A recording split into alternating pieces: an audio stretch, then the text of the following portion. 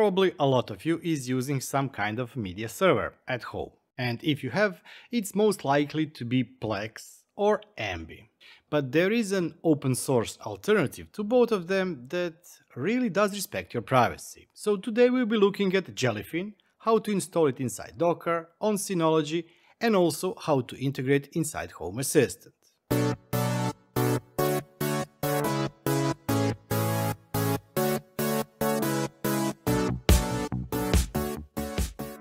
Long time ago, very long time ago, at the time when the hardware encoding on Synology was free and included inside the basic Plex system, I did use Plex. But a lot of things have changed and I didn't like the way how Plex was transforming.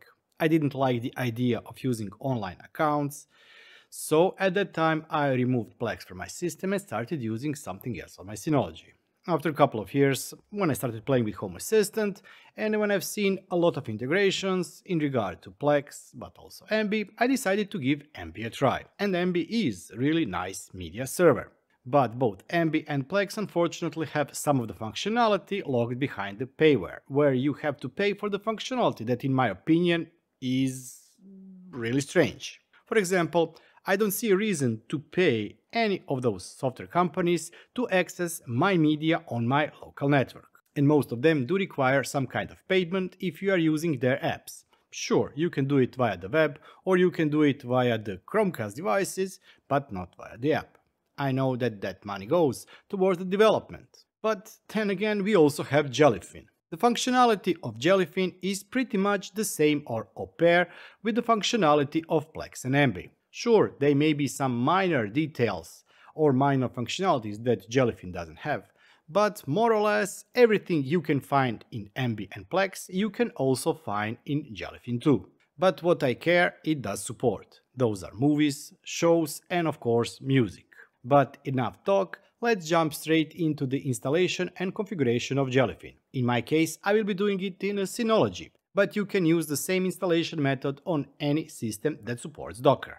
If you prefer a written guide, I will be leaving a link to Jellyfin's Synology installation guide, which actually is just a couple of screen captures. And on the same link you can find the container, which is the Docker installation guide, which is simple. Just use pull command to pull the image, make a path or folder where you want to keep the configuration and cache files, and then run this command, but also don't forget to change the path where your media files are. If you're running Synology, we can do it through the UI. Go to Docker, go to Registry, type in Jellyfin, and this link here, jellyfin/jellyfin, should be the one that you need to download and later on activate or install. Double click it. After a couple of seconds, depending on the speed of your internet, the speed of the system, the speed of the world itself, you will be presented with the option on what version to download. I would suggest that you go with the latest version. Click on Select, and that should be it. The image will be downloaded in the background. While we are waiting for the image to be downloaded, let's go to the file station. If you do not have already media folder, I suggest that you create one single media folder. Why single media folder? Because it will be much easier for you later on to manage all your media. Inside the media folder, I have created dummy music, movies and shows subfolder. Remember, this media folder needs to be shared folder. If you haven't created already one, click on Create New Shared Folder, type in the name, let's call it Media2, Media folder. I will also disable Recycle Bin. The reason why I disable Recycle Bin on those folders, because those folders actually do not contain any important data, at least for me. Sure, I do have all my CDs ripped inside the music folder, but I also have them as original inside boxes. Click on Next, Next, Next, Next, and we are done. Determine what will be your user permissions and click Apply. We now have Media2 folder. And once again, inside that Media2 folder, you can create subfolders such as music, movies, books, etc. And then inside those folders, you can just create subfolders for movies, music, and TV shows. Since the Jellyfin has been installed, we can click on Launch. We will be selecting Docker host network. The name of the container will be Jellyfin. Let's remove this one here. Everything here will be left as is. Of course, you can change the port. The default port is 8096. In the advanced settings, we do not have to set up anything, but you can click and check if everything here is okay. Click on Next, and we will be adding now a folder. We will map our media folder with folder also called media. That means that any file we insert or any folder we create inside the media folder on our Synology will also be available to the media folder inside the Jellyfin. Click on Next, verify that everything here is correct and click Done. Synology will now start this Docker. It will take a couple of seconds for everything to load up nicely. In next step, we will do basic configuration of Jellyfin. I will not be going into too much detail. I leave that up to you. Next step for you, as I mentioned, is configuration of the Jellyfin. You need to type in the IP address of your host, in my case this Synology, and the port is 8096. This is the first page that you will see after you start the system. Select your display language, click on Next. Default username is root, and actually don't do it. You can actually leave this main password blank. I do recommend that you keep the root account and use root account for the internal server configuration. But in order to do that, I also suggest that you use some kind of a strong password. I will later on show you how you can create users, and I always create additional user for home assistant, so we will also do that.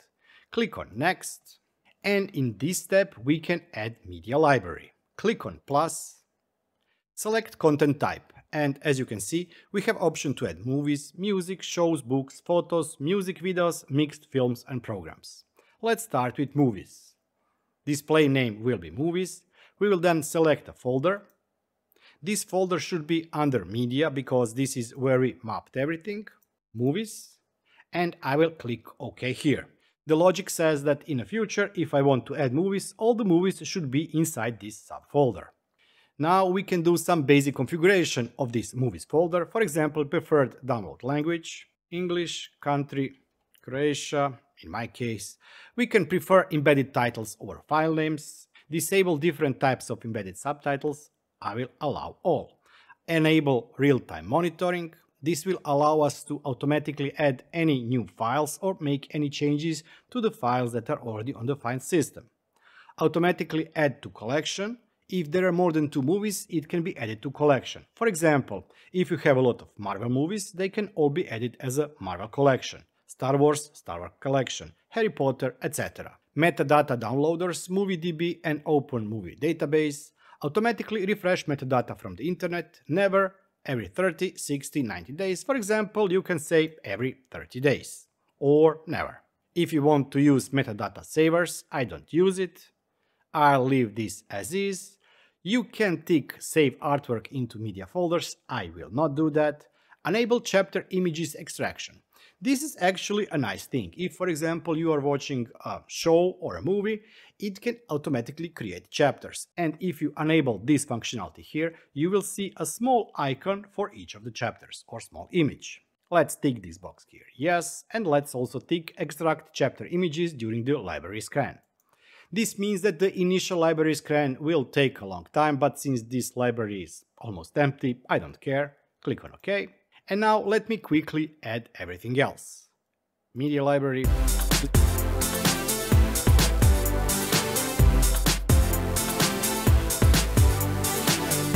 And this is it. We now have movies, music and shows. Click on Next. Preferred metadata language is English, but for country I want to use Croatia. Next. Allow remote connections to this server. I will leave this box ticked. And I will not be ticking enable automatic port mapping. Next. And we are done. If you haven't changed the username, default one is root and type in the password that you are using. And remember, you really should use password. Click on sign in. And of course, it will take some time for all of the data to be scanned and that your library is imported inside the Jellyfin. Until then, let's check at the configuration for additional users. Let's click on this burger menu. Let's go to the dashboard.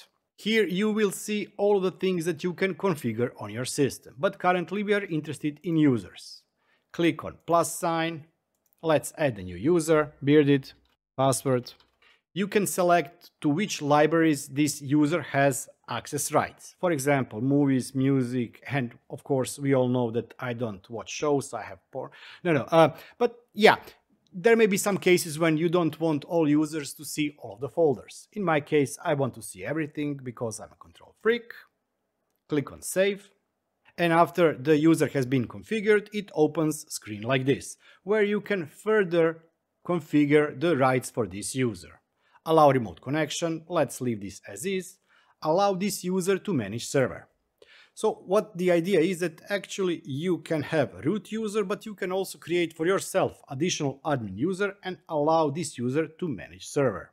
But also it's very good idea to have different account for administration and configuration and additional account that is used only to watch media. So I will not be ticking this box here. Allow all of these and allow everything except forced transcoding. Allow users to create and join groups. Allow media deletion. If you want, you can give some or all or none of the users this ability. Go through other settings. And one of the things that you may decide to enable, which with -1 it is disabled, is how many user can have failed login attempts before the user is logged out. If the setting is at -1, it means that it will never be disabled. If it's at 3, it means that after 3 bad logins, the account will be disabled. Access, enable access to all libraries, parental controls if you want to set any parental controls, and of course password to change or replace or reset the password. And while you are blinking, I also created one additional user. This one will be used by the Home Assistant. In order to return to the main screen or screen, type in on the Home button here. And as you can see, my whole library is already imported. We have movies, music, shows, and also one collection. The collection is Attack on Titan. If you haven't seen that movie, it's a Korean movie, it's really awesome. Go check it out. Of course, you can play with the setup of the screen, what you want to see on the screen, how you want it to look, etc. But as I mentioned, we will not be looking at those settings here. We are interested in integration with Home Assistant. And for the integration with Home Assistant, we already have everything we need. This is the IP address and the port of the Jellyfin server, username and password. And that's it. In Home Assistant, go to Settings, Integrations, click on Add Integration, type in Jelly, select Jellyfin, input the URL. It should also include HTTP, of course if you're not using HTTPS, full path or URL, username and password, and click on Submit. One other thing you may notice here, that it also found some devices that you may or may not already have inside your system. This is the Jellyfin itself. It also detected my WebOS TV and one of my Sonos speakers. And if we check out here, we can see that we have 2 devices, 1 service and 4 entities. Let's look at all of them. For the devices, we have this Sonos speaker and the WebOS LG TV. One service is Jellyfin service, where we can see how many people are watching. And for 4 entities, we have all the entities that are related to the Jellyfin integration. Let's check what happens inside Home Assistant if we, for example, play something on the web browser on the PC. Let's click on Shows, select Silo, and the show started to play. Inside Home Assistant, if we click on this Jellyfin information, sensor Jellyfin, we will see that there is one person watching, but actually we don't know what is that user watching. But then we also have this Chrome, media player Chrome, where we see that something is playing. If we click there, we can see that somebody is watching Freedom Day. This is the title of the series Silo on the Apple TV, first episode, and you can see currently playtime. But that's not all. And here is the Sonos speaker, LG WebOS TV, and the Chrome. We also have information that somebody is watching something, and we know that this one watching is actually this web browser playing Freedom Day, Silo, Season 1, Episode 1. But what if, for example, you want to play something and you do not want to use Jellyfin web interface or don't want to use either Android, iOS or PC desktop app? You can do it directly from Home Assistant. For example, for music, click on three dots here, select Browse Media, go to the Music folder, we have one artist, Cesaria Evora, select something from her and click on Play. As you may have heard, but actually I will be muting that part here because I don't want to have another copyright strike. You can directly play media from here. Same goes, for example, for clicking three dots, browsing media on the TV, selecting movies, Attack on Titan, and the first part of Attack on Titan. And the movie started playing on the TV. And by the way, yes, if you are wondering, it also works with the Chromecast for Google TV or Android TVs too. For that you can install the Jellyfin app. And in terms of Android TV remote, the video that I did last week, unfortunately I still haven't figured out the Jellyfin code that is used to start from within Home Assistant with the service call, the Jellyfin app itself. By the looks of it, it currently is limitation of the Android app, but I think the devs are working on it. And as you can see, it's really easy to play anything on the media players that have been automatically added to the Jellyfin. You just click three dots, click Browse Media, select what you want to play and play it on that device. But of course, with the Media tab in Home Assistant, you also have access to those files there too. Go to the Media tab, click on Jellyfin, select Music, and play it. It can be played on any media player you have added in your system, including M5 Stack Atom Echo, which is still here for testing voice capabilities of Home Assistant. By the way, if you go to HACS, Integrations, search for Explore and Download Repositories, type here Jelly, you will find Jellyfin integration for Home Assistant. Actually, this integration, as far as I have seen from the documentation, does more or less same thing as the internal Home Assistant integration. There is something listed here that I haven't tested, and that is using upcoming media card. But that repository has been archived, and here on the list you will not find any information about the support for Jellyfin itself. So while yes, there is an HACS component, I do recommend that you stick with the internal integration inside Home Assistant. If you are happy with Plex and Emby, why not? If you're happy, continue using them. But I do dare you to try and see if Jellyfin does have all the things that you have been used to inside Plex and inside Emby, and it does have it free of charge.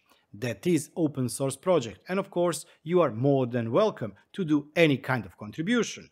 And you can contribute to the Jellyfin by coding, translating or other. And for other you can write documentation, help people troubleshoot or help pay the expenses. So yes, you may do even monetary contribution to the Jellyfin itself. But Jellyfin doesn't lock you out of your own media. If you have a large, for example, music collection, it doesn't require you to pay to access your media, and it also doesn't force you to use any kind of a cloud account. So consider Jellyfin as a possible substitute of whatever media server you are currently using.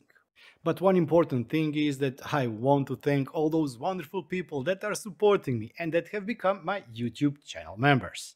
Thank you all for all of your support. And also thanks to each and every one of you who has watched, liked or subscribed to my channel. If you too want to contribute support the channel, you can do so by clicking the join button down below or going to my merchandise store and buy something there. But nevertheless, I will be seeing you next time. Until then, bye bye and have